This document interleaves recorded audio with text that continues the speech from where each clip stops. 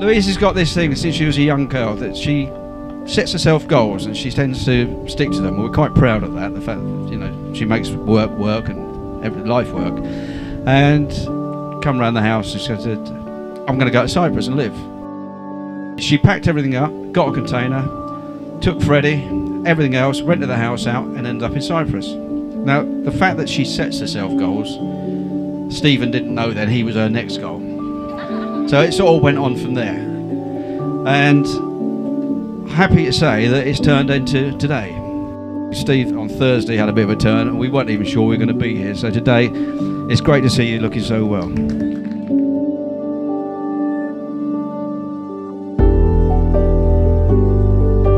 When Gary first found out that I was with Linda, and this is why there's no speech. Like, yeah, with Louise, he actually said, "Over to you, mate. There's no return. Good luck."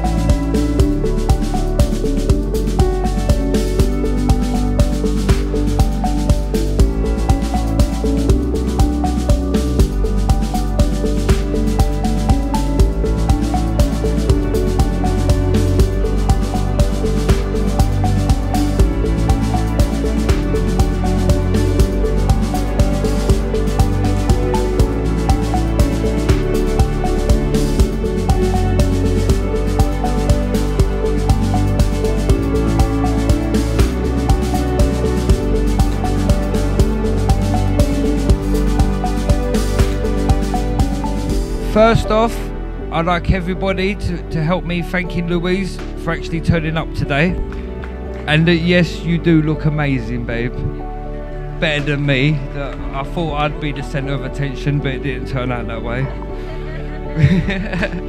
And I'd like to say thank you to my mum and dad for all their help and support.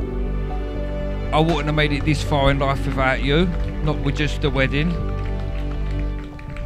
And I would like to thank Gary and Linda for all of your help and support, and your daughter, because there wouldn't have been a wedding without her.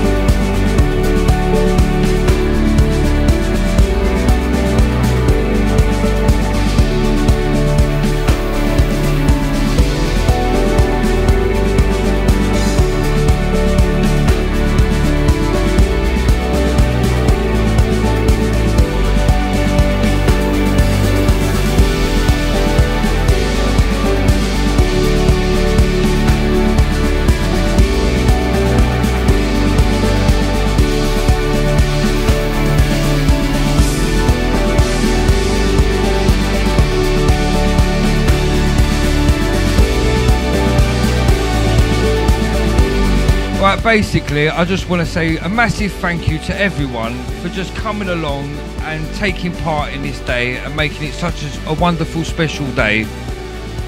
And I'd like to make another big special thank you for everyone that come all the way from England. You don't know how special you've made this day for me and Louise. And just thank you. And I'm getting a bit emotional now, so I'm going to hand this back before I start crying. Thank you.